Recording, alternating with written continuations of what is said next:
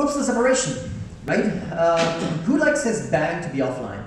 I mean, we're in an amazing time where like, actually I had this a while ago that there was a system, I wanted to look something up and they were like, no, well, this weekend it's, well, we're doing a maintenance. Like, you're doing what?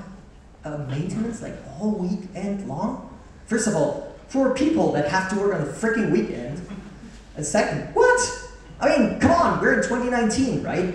Okay, so looking at how to build systems that are resilient to failure and hopefully that don't have a maintenance window are not easy to build. I guess all of you understand we're not going through like a full dive in like how to make a system that is never ever to fail, it's never offline. We're only having 45 minutes, not 45 days, right? What I want to do is to give a short overview of topics that you definitely want to read up on, giving you some links in the end, like here's some interesting blog posts, some articles, some tools that people use to make these things happen. So, but I think first of all we need to figure out what does that actually mean? What are we talking about, right? So we're talking about modular applications, most of the time built out of microservices. Who does microservices here? Oh, I see some people like, yeah, maybe. Okay, do we need to define micro? Like function as a service micro? No, right? But so most of you guys are still working on those like large monolithic, oh, poor people. Oh, why are we here again? No, just kidding. But modular application, I mean, you can have multiple monoliths working together. It's still micro. It just depends on how you define it, right? The second thing is continuous integration. I hope that everyone now raises his hand, right? Continuous integration? Well, there's still some people like, maybe. Unit tests? I'm still not all hands up. What are you doing all day long? Drinking coffee? Beer? Yeah? You're raising your hand all day long. Okay, gotcha. Okay, continuous deployment. Anyone? Just want it. Okay, there's 1 hand, 2 hands, 3 hands. Wow, 4, 5. Oh, that's actually a pretty good number for the amount of people. Wow. So, how do you do the continuous deployment? How often do you deploy? Whenever we want. I like that answer. I like that answer. Who knows how often Facebook deploys a day?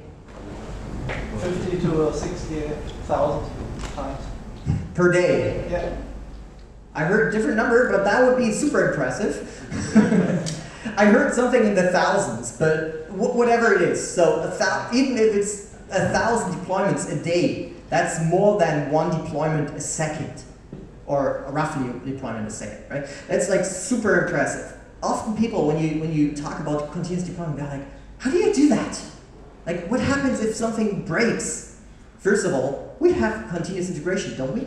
We had our hands up. Sure, we have continuous integration. So most of the failures should already be stopped before they actually being deployed into production. And if something really bad happens, like a Facebook game isn't loading anymore, we just fix it. Or if we can't fix it right away, we roll back to an older version. It's literally that simple. And to be honest, that also works for banks. Maybe not in the system that actually transfers the money, but you would be surprised how simple those systems are sometimes. I heard a story about a PHP script transferring 90% of all the money in a bank. I didn't want to know which one because I was scared it was mine. But on the web front end, it just doesn't matter. Just keep it deploying. Small changes are simpler to fix and simpler to find errors than a major deployment every 3 to 4 months, right? Okay, so who am I to talk about that kind of stuff? I'm actually a senior developer advocate at Instana. We have this like lovely robot. Unfortunately, I forgot to take a couple of squeezy stands with me. Doing Java for a lot of years. I just stopped after like 10 years counting because that's the level where you start feeling old. Right? So it must be over 15 years by now. I'm doing a lot of Go and TypeScript during the last couple of years, which is super weird, but it's okay. And when it comes to Java, I most of the time look at anything related to performance. So resiliency is just a side note. Most of the time it's performance related. And my personal favorite are benchmark fairy tales. Any idea what that means? Who believes NVIDIA is faster than AMD? Who believes AMD is faster than NVIDIA? Who believes it just depends on how you run the benchmark? Exactly, right? This is me. From a more technical perspective, I'm the master builder, at least that's what I like to believe. I think we're all believing we're the master builders, right? There's a couple of languages that I really like. Java is still one of those, but I'm doing a lot of Kotlin right now. There's a couple of languages where I like, well, I kind of like Go, but I hate Python with a passion. There's, there's three bad P's: PHP, Perl, and Python. And JavaScript, that's the fourth P. However you want to make this happen. And, well, we're Germany, right? So, obviously I love beer. Most technical fact. Okay, resiliency. I think we need to define resiliency first. I love this quote. I wanted to find something that explains it, and you put it into Google, and it gives you the answer right away. It's like, awesome. First of all, it's 178 million answers. Like, oh my goodness, right? And then there's this like one simple, very nice sentence: the capacity to recover quickly from difficulties. Toughness. I like the semicolon. Toughness. That's beautiful. But okay, so the capability to recover from problems, from situations which are not nice. And when we build applications today, we often go back to these like puzzling systems, frameworks, call it whatever you want, right? We're taking a couple of components, we're plugging them together. Who's using Spring Boot? I haven't said anything. There's an example for at least every single language that I know. Even PHP has some frameworks, a lot of them. And we're not talking about JavaScript, right? But we're taking those components, and building an application is like super easy today. And I'm not saying frameworks are bad, right? They're actually super nice, and they're very good at giving us a good platform that we can build on and build our application. We're doing that in pretty much every language, and I could add Erlang, and I could add Clojure, and I probably could still add COBOL. I'm not sure, does COBOL actually have a logo? Was that fancy in the what is it, 70s? No, probably not, right? But we're using a lot of different languages today. And from my perspective, it's good. Take the right tool for the right job. Not every programming language gives you the same tool set, the same capability for building whatever you want. If you're doing machine learning, you probably have to end up using Python, if you want it or not, right? Because that's where all the scientific development goes to. So they have a lot of frameworks for machine learning and everything AI related. If you're being not like, well, how to say that? If you don't like yourself, if you hate yourself, you can go with PHP. Well, to be honest, the newer PHP versions are not as bad as the old stuff. If you really want to shoot yourself on the foot, you can go with Scala. Scala developers? You all understand, a couple of years ago, that looked completely different, right? Everyone was like, boo, boo, off the stage. Kotlin. But to be honest, if you're going for simple, for simple web APIs, REST APIs, Go is amazing. I wouldn't use it for anything else, though. And I said I'm doing a lot of Go at the moment.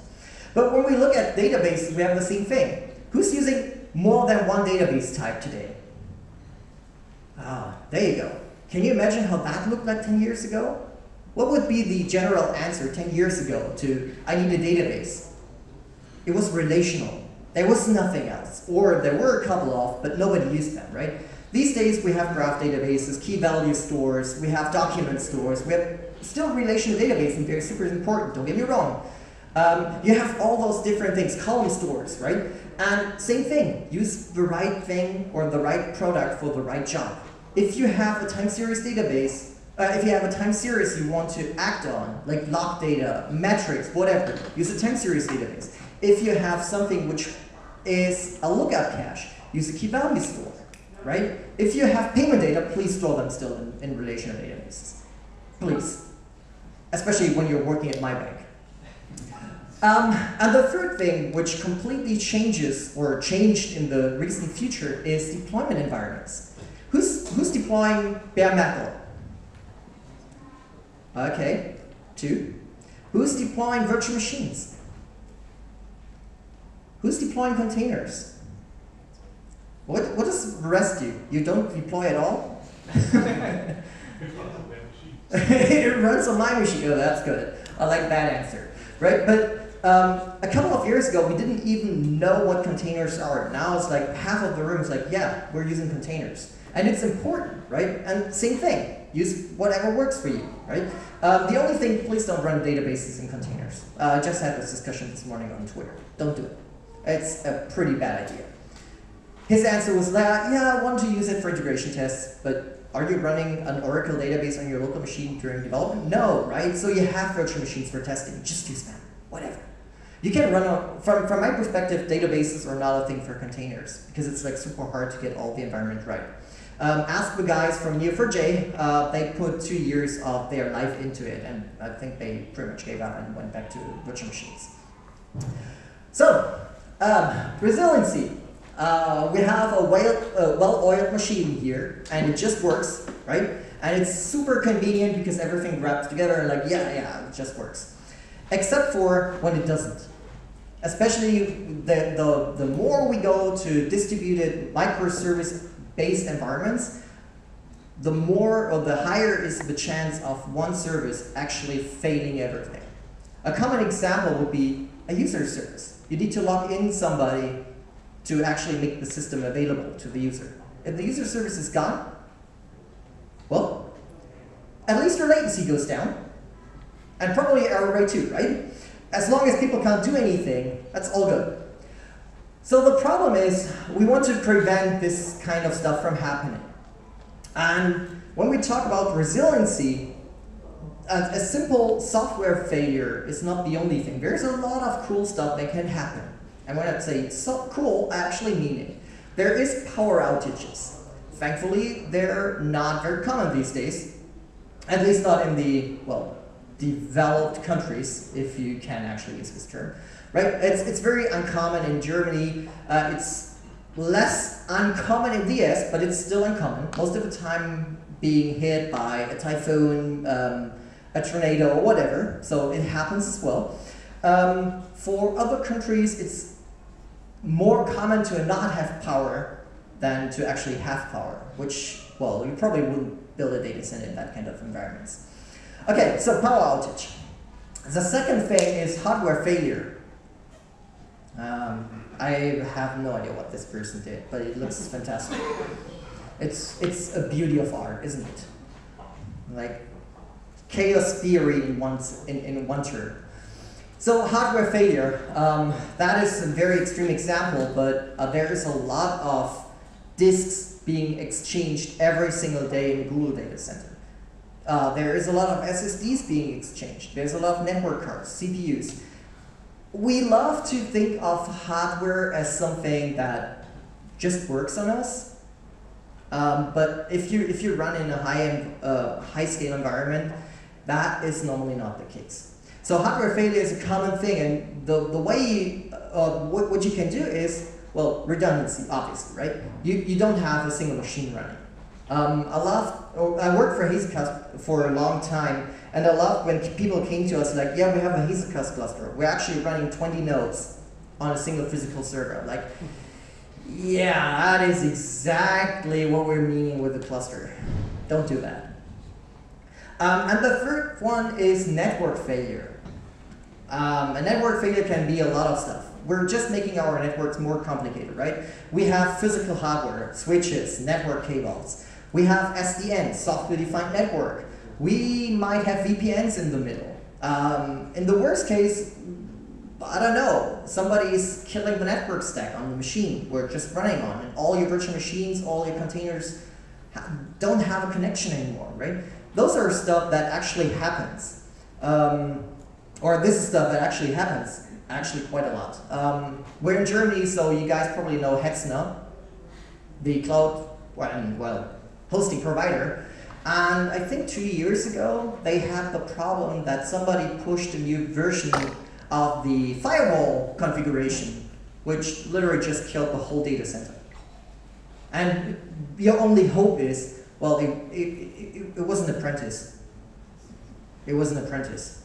And that would be the question, like, why doesn't an apprentice push firewall rules? But yeah, whatever. Human error. And there's so much wrong with this picture, right? There's so much wrong. First of all, it's only halfway through. Then there is like a strap actually keeping both versions together. It's closed on both sides, so it doesn't make any sense at all, right? There's so much stuff, and that is a perfect example of human error. But there's a lot of human error, and I'm not free of it. As I said, I like to think of myself as a master builder. I know I'm not. I'm doing mistakes. I'm doing a lot of mistakes, and if we're honest, everyone does, right? I can remember a time when I actually executed a SQL command because somebody forced me, like, can you quickly do that? Just quickly, it's super simple, right? You just need to delete something. And you're like, delete all from, like, fuck. You can't imagine how hot you feel or how hot you get when the result set says, well, affected growth, 1.56 million. You're like, oh my goodness, right? Human error, and long story short, don't act on, it's just, and can you quickly do it? Don't do that. It's like the worst idea. And the last one, we already had that, software bugs, right? It worked on my machine. We all know that. So, what could possibly go wrong? Nothing. We just had a couple of exceptions from the general rule that nothing can go wrong. So how do we actually build resilient applications? From my perspective, there's a couple of different stages. Stages, for me, are like the teams that actually have to act on it. First of all, and that is, from my perspective, super important, it's a cross-cutting concern. Resiliency is not something you push on developers. It's not something you push on on operations or anyone else. It's a cross-cutting concern all the way up to management. Because if you can't get your management on board to actually build a resilient environment or a redundant environment, you're out of luck. You can give up right away, right? So it's literally cross-cutting through all of the different stages, all of the different hierarchies on a company. So obviously we're the first ones, the good developers. That's what I at least look like most of the day, like, gosh, why is it not working? Then there is the operations people or DevOps in English, right? DevOps, that get my code after I kind of made it to work somehow, and I pushed it, and we're like, right?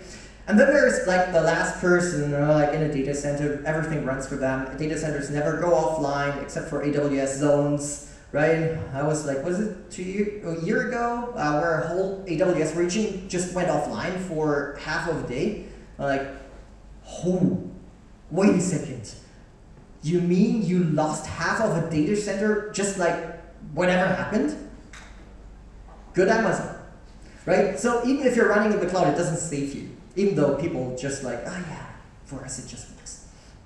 So, some basic rules, right? So we have like the three main stages. So now we need a set of basic rules. As I said, we unfortunately can't go like super in-depth because it takes way too much time. My first rule would be automate everything. As long as the more you automate, the easier it is to recover from a failure. There are some companies, so I'm running a small startup myself next to Instana, which also does that because I like the idea. You have a single command line tool which literally can set up a whole infrastructure from a single command, right? You're like, whatever, CLI, initialize, and you give it a cloud provider, whatever. And it goes to the backups, if you have some. It goes to the backups, redeploys the database, pushes the backup to the database, sets up the Kubernetes system. It deploys the first containers that are necessary. It installs stuff with Helm charts, and it literally spins up the whole environment in, well, about 2 hours. So a fully automated process in 2 hours. Can you imagine what that would be for fun to do this manually, right? Like, get some coffee. But seriously, automate everything. People sometimes ask, like, what do you mean by automate everything, right? Where is like the threshold? My threshold would be everything you have to do at least twice is probably coming back to you. I know that sounds like super harsh, like automate everything you have to do at least twice, but you will thank yourself later when you have to do it like a year later, and you're like, how did I do that? Let me see. And for me, this is like 2 weeks ahead, right? 2 weeks later, I have no idea what I actually did. Because I literally don't want to remember the commands. I figure out how it works, I automate it, and they're good. So the second thing is no single point of failure. We already have it, right? Redundancy, redundancy, redundancy, redundancy. I could make the Steve Ballmer, redundancy, redundancy, but that would look stupid. But seriously, don't have a single point of failure. For me, that goes even beyond a single cloud provider, right? I already said Amazon had an outage of a whole region. Sure, you can go for multiple regions, you can go for multiple availability zones, but still you might want to go a little bit further even, right? In the worst case, for some reason, AWS gets completely cut off the network because some apprentice pushing firewall rules, right? If you have your system deployed to, well, not naming a second vendor here, but Google or Microsoft Azure, you're still good, right? You have literally like no idea what actually could happen.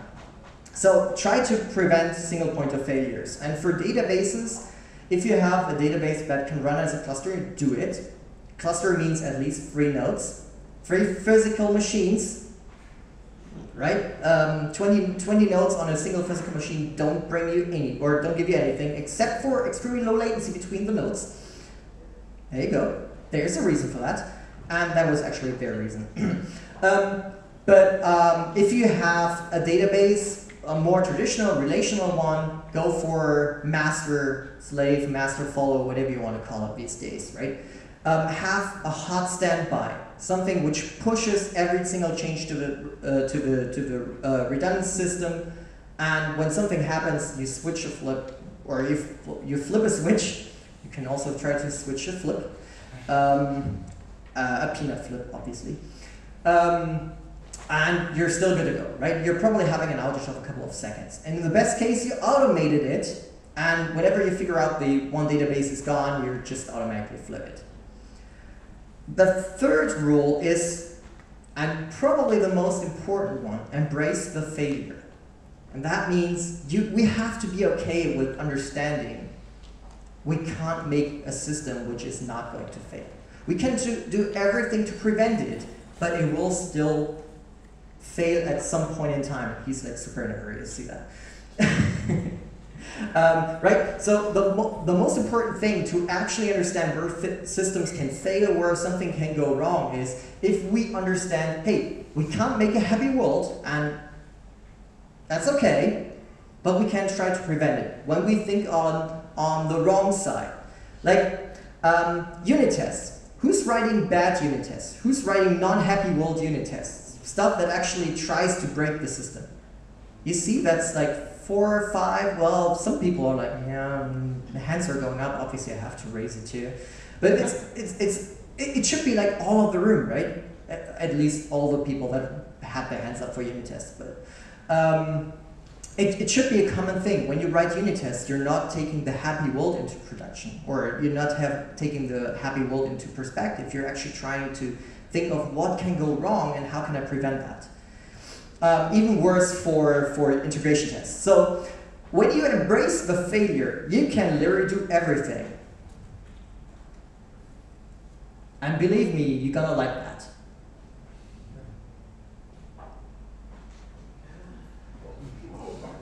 Right? You can literally do anything. That's like super scary, right? I don't even want to know which country that is exactly. It's certainly not Germany. Maybe the US, I don't know. And the last thing, and that's rule number 4 and the most important one, when everything works at any point in time, have a beer. Because it's probably not take long until something breaks.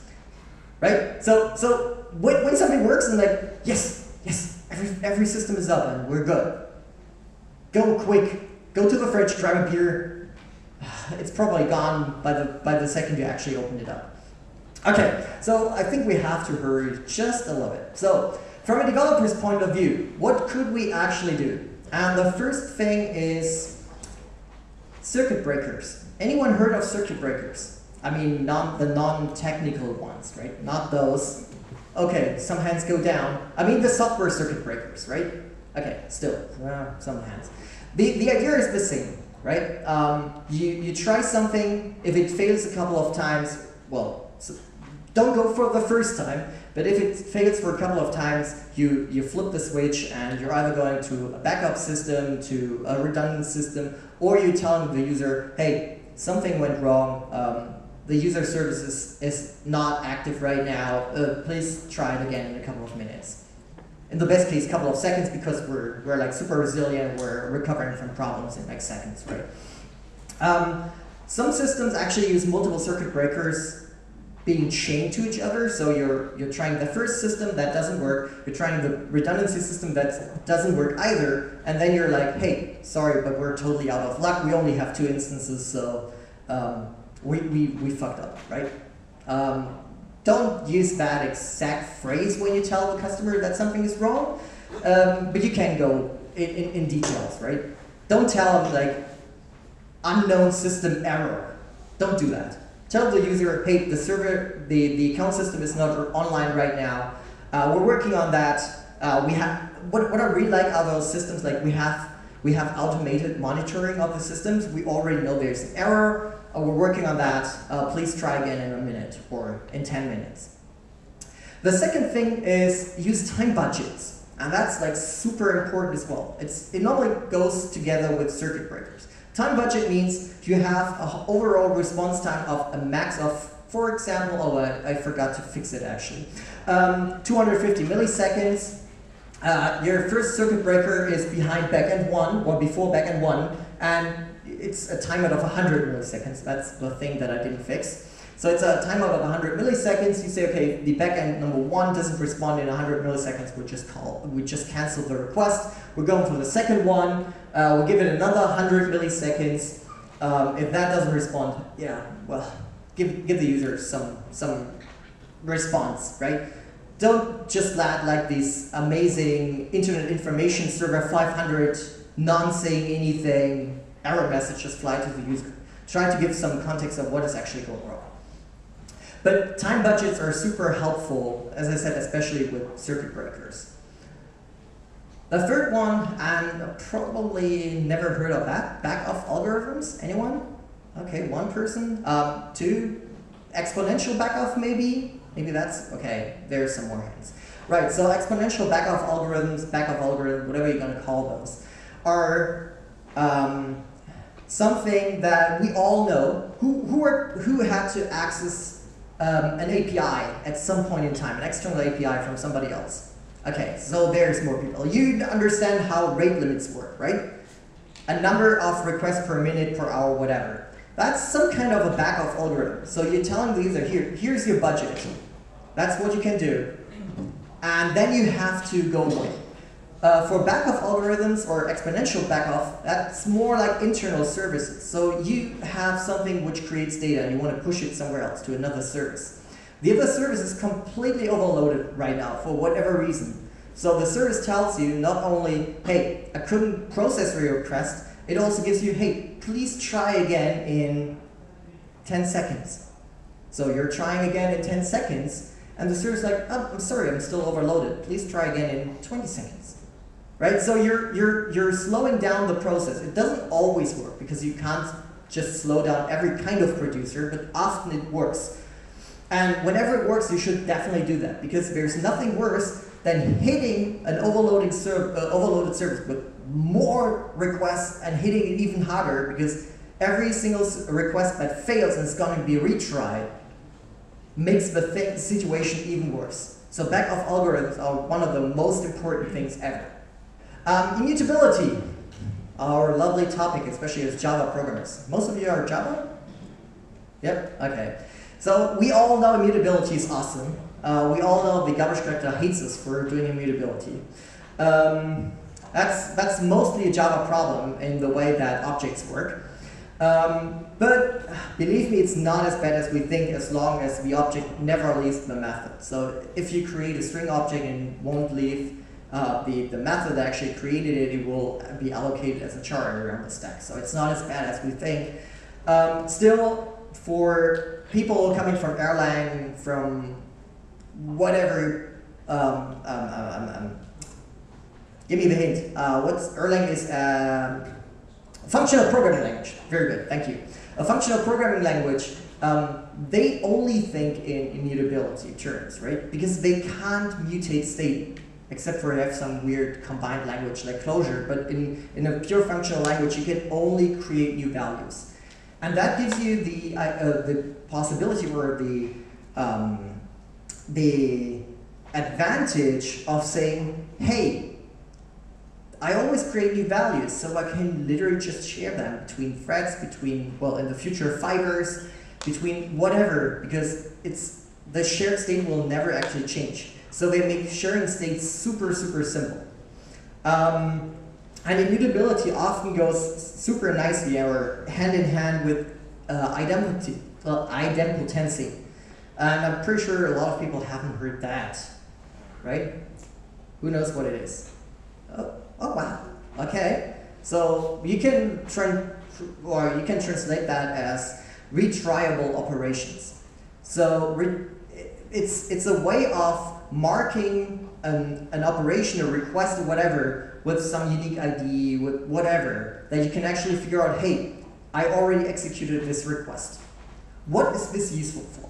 Well, imagine you send out a request, the server processed it, but for some reason the connection was cut off before you actually got the response.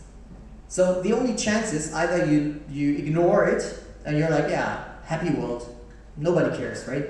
Or you retry it. And imagine you deducted a bank account of 1,000 euros and you retry that. That's nice. At least if you add the balance to my account, right?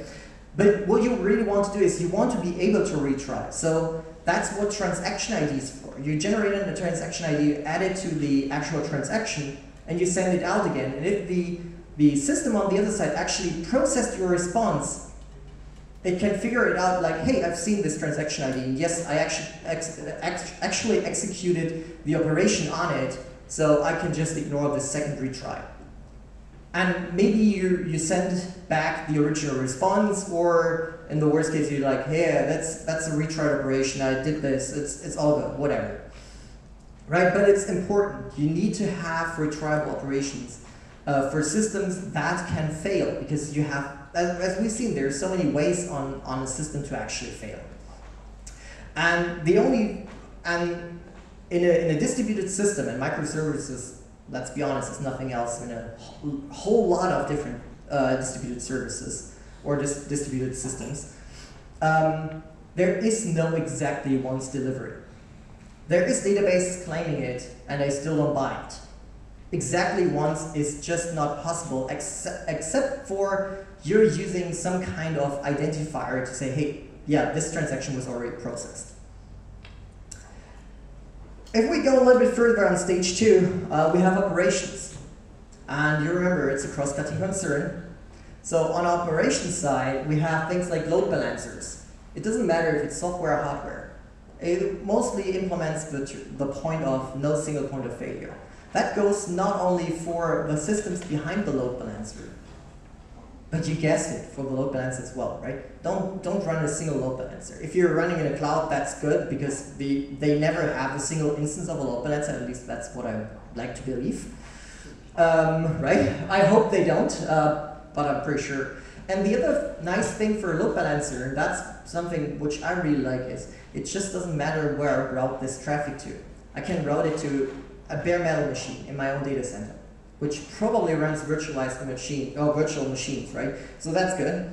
And most of the traffic can be handled by the cloud. Or I do it the other way around. Most traffic is handled by our own data center for simplicity reasons, for price reasons, whatever. And when there is a lot of load, we're just spinning up some stuff in the cloud and route some traffic as well, right? Like, yeah, that's our overload area, pretty much. So from my perspective, a load balancer is one of the first things that should be in front of any system that kind of acts to the outside world. And it should also be used between services. There's cool stuff like service meshes, like Istio and stuff. Yeah, I'm still not 100% wrong with that. It works, but it's a little bit more complicated from my perspective, especially because Istio is obvious, right? Everyone knows what Istio is, like this cool service mesh that runs as a sidecar in front of every container. The nice thing is every connection you do looks like a localhost connection because the sidecar actually captures that connection, routes it somewhere else, and all the black magic happens. The problem is what happens if Istio is a problem? If something goes wrong inside of the service mesh, how do you figure out there's a bug in Istio if everything looks like a localhost connection? I could actually say that Instana has a solution for that, but that would be commercial, so we're not doing that, right? So you haven't heard that. But yeah, load balancers is an important thing. It doesn't matter how you do it.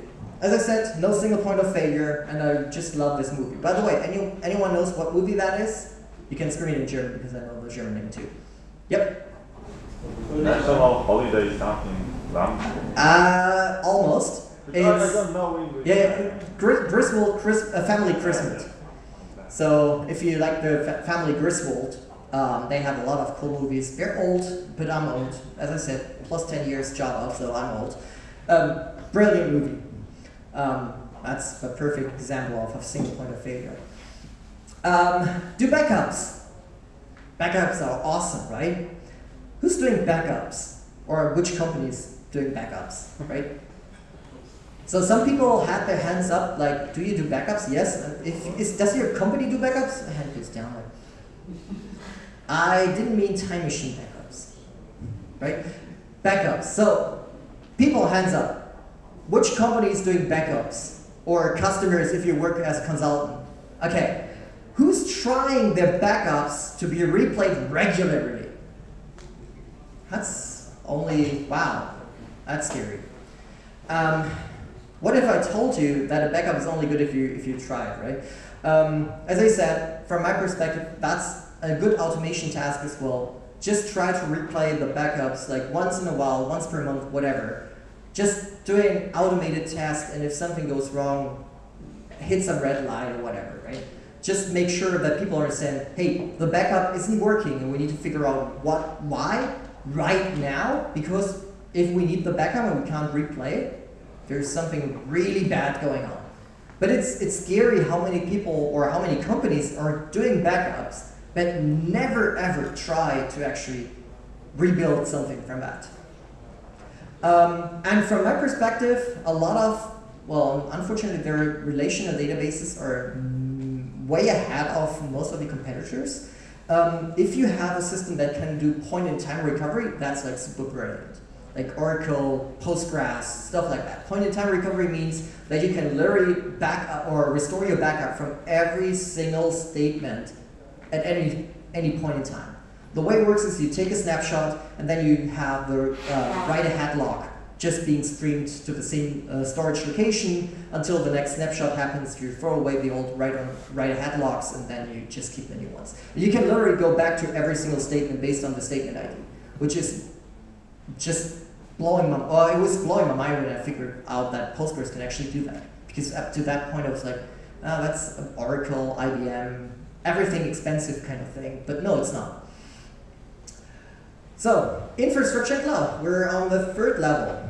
As I said, go on-prem, go cloud, it just doesn't matter. In the best case, you go both ways. That's my personal feeling. I'd like to have some hardware which, well, does not belong to me, but is dedicated to me In the worst case, just for performance testing.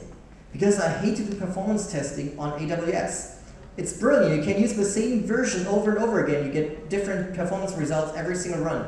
Just doesn't work. So if somebody has a benchmark and claims, yeah, we ran this on AWS and it's not the dedicated machines, don't trust that benchmark because it doesn't tell you anything. Right? So, but we actually have a couple of systems running, most specifically the one that do the machine learning, because they eat a lot of CPU cycles. That's dedicated hardware. We only spin up a couple of cloud instances when something goes wrong or when we need more CPU time, more CPU power. Then we're normally going for Azure, but that's just my personal preference. Everything else runs in the cloud, all the front end, whatever. And we're actually literally doing multi-cloud, right? And we deploy on Kubernetes. I'm not a big fan of Cloud Foundry, but that's personal preference. I was burned like very early in the process, so as I said, that's personal preference. But the interesting thing is if you deploy to Kubernetes or use Chef, Puppet for virtual machines, something like Ansible, for something like that, it's super easy. It doesn't matter if you actually run on a virtual machine on a cloud, if you run on a dedicated host, if you run on on-prem hardware. If you try to deploy a Kubernetes, a container into a managed Kubernetes, right? It just all works. And that's the beauty of it. So adding a little bit of abstraction is actually nice sometimes. As I said, Istio, from my perspective, sometimes a little bit too much of an abstraction. It's super convenient for the developer. From operation point of view, it's like super bad. Use regions. We already had that. Use multiple AWS regions. Use Azure failure zones, I think they call it. Not sure what Google calls it. Probably Google zones or goggles, whatever. I don't know. But the important thing is go for multiple regions. Don't just run in one region. As I said, AWS had a region outage. And that's like impressive. I mean, I don't know how many systems, physical systems, make up a single region, but that's like super impressive outage. And go for multiple clouds. I already said that as well, right? Multiple clouds are nice. Have your private cloud, which is on-prem, for example. You normally deploy to I don't know, Azure if something goes wrong, or if you need a little bit more capacity, or maybe you have customers in a region where AWS is not strong, where the connection takes too long. You might want to go for a separate cloud provider. Maybe even something which is not on the slide. Alibaba. If you have customers in China, you most probably want to go for the Alibaba cloud, which also offers Kubernetes, right? It's beautiful. You always have hosted Kubernetes, and you literally don't have to think about how to deploy that stuff because the deployment is always the same thing. You might have to think about how to secure the data being sent out of a different story. And my personal favorite example, I was bashing AWS so far. So who remembers that? The DNS outage, right? Was it 3 years ago? No? You don't remember this day where half of the internet was not reachable because there was a massive, what is it, 7 point something terabit? 1.2 terabit per second DDoS on the DNS servers. And it was interesting to see how many companies relied on a single DNS service to actually resolve their IP addresses. The scary thing is, some of the websites that still worked weren't on the Safe for Work side. So it seems like those companies do something very good and do something very right. I don't know why, but if you're going for the non-Safe for Work stuff, they are normally like super, super good in terms of technology. Plus Netflix. We have to say that, right? It depends on how you categorize Netflix. Maybe there's some no Safe for Work stuff. I mean, HBO definitely has that. Game of Thrones.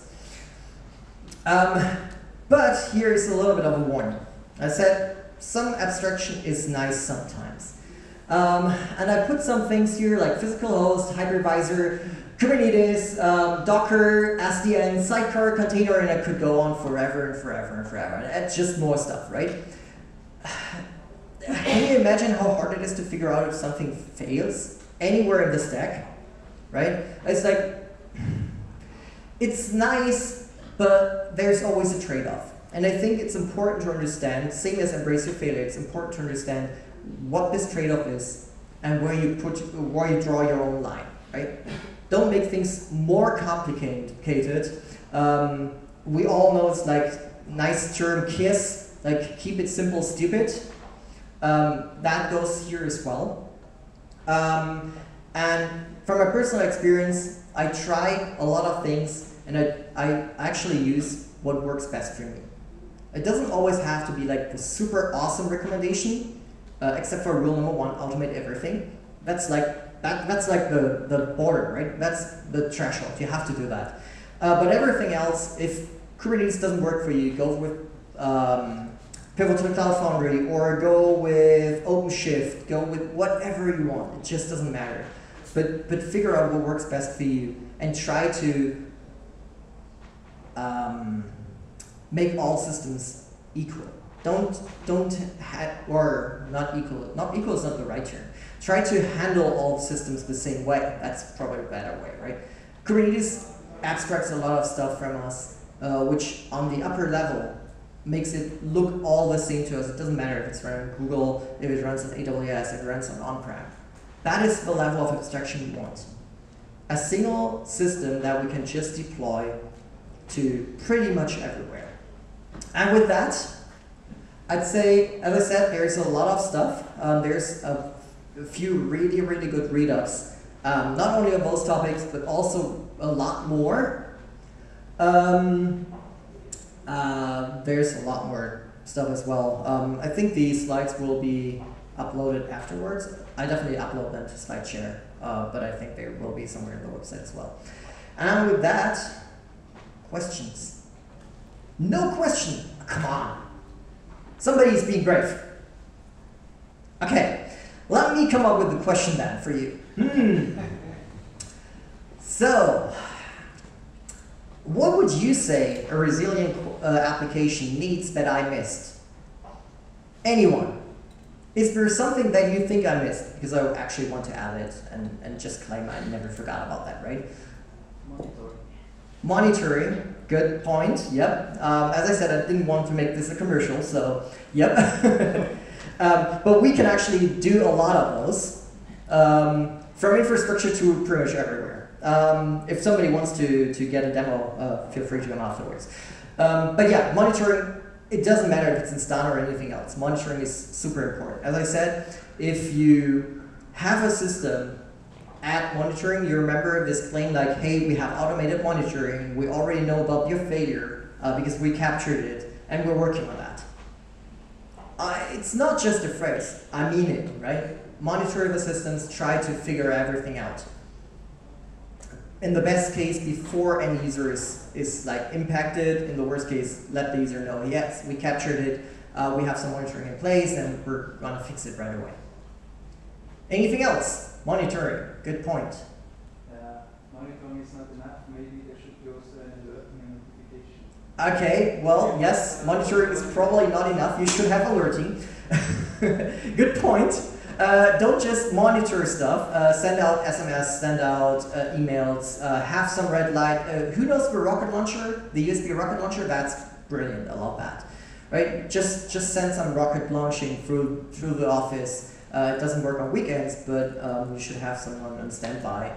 Just standing in front of it in the worst case. Yeah, good question. How do we handle log files in a distributed environment? And that's actually a complicated thing. So most people would say go through something like Logstash, Splunk, whatever. Just send them all to a single server. And you're probably being very good with that answer. I think the harder part is not actually storing all the logs, but what do you do afterwards? And that is where the integration between monitoring and log systems come into place.